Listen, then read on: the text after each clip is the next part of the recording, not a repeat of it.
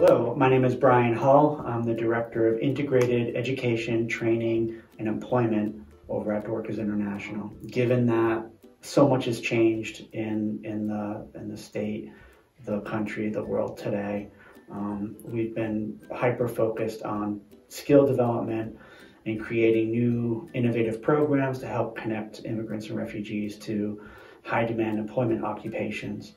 We are focusing right now on two very, very specific programs, one in construction, one in healthcare. We really do need and appreciate the support of all of our funders to help us